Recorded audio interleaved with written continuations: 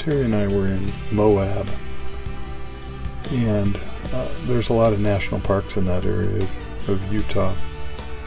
The one right there is Arches National Park, and so we went through the park, and we've come to realize that national parks are great places, but in some instances they just don't fit us very well.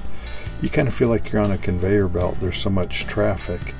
It's hard to get a parking place to go walk out and see something, and you just feel like you're holding somebody up if you do anything, or they're holding you up waiting on a parking spot kind of thing.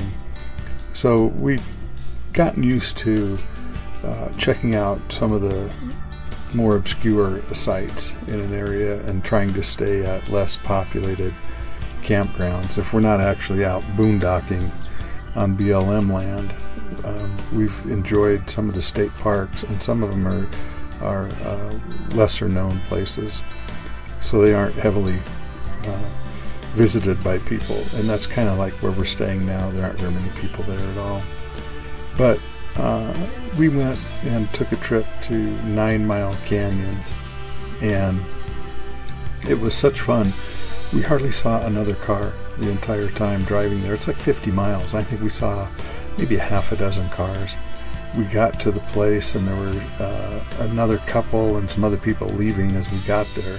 So we sort of had the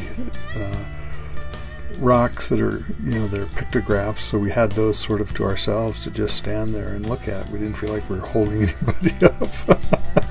Anyway, Utah has so much beauty in it. I hope you enjoy the video.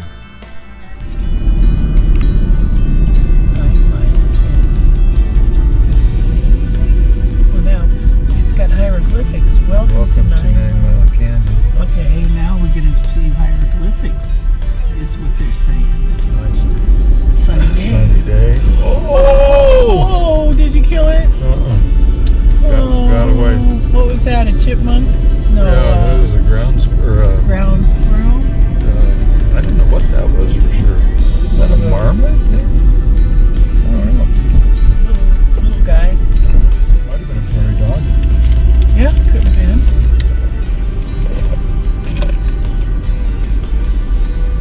Wow. What was that? That rock. What was it coming down? Balancing up there on just nothing. Oh. They're certainly looking at us. I can see if I can get a decent. Oh, they're going across. I saw one go across already. Don't slam your car door.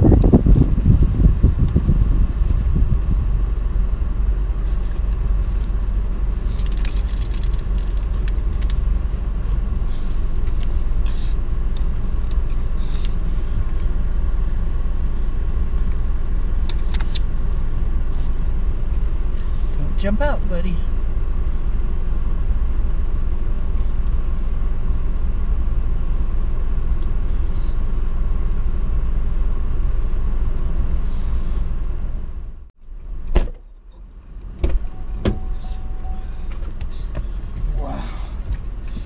Some great pictures.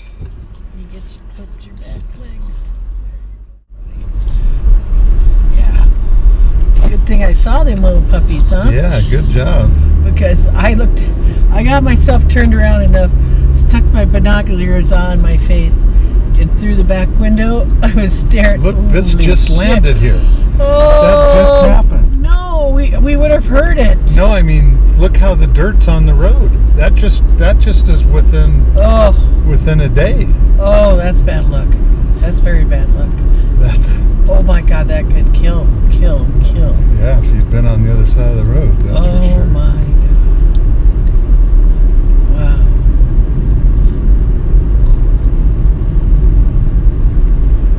I had a wreck on a road hardly used. Right. I don't know why they're taking pictures like that. So look at the old loading ramp there. On the other side, right there. That's handicapped. No, right on the other side of that. Because I want to read the thing. Oh, look. Dad,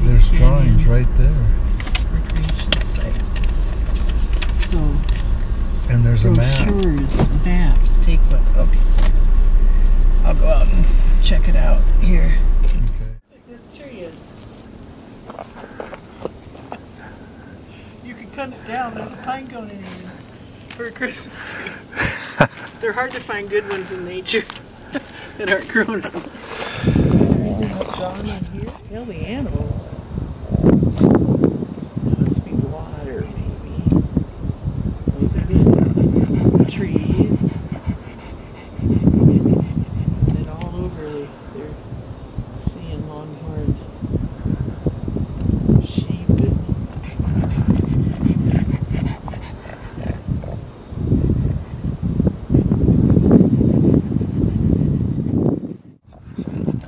Look at his Oh yeah. headdress. That's some kind of. Two-legged, and then got 3 fingers, like, you know.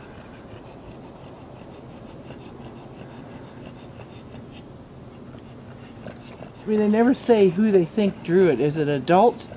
Was it a child? You know, I don't know. Well, it'd almost have to be an adult to work in stone, I would think, to where it's lasted this long.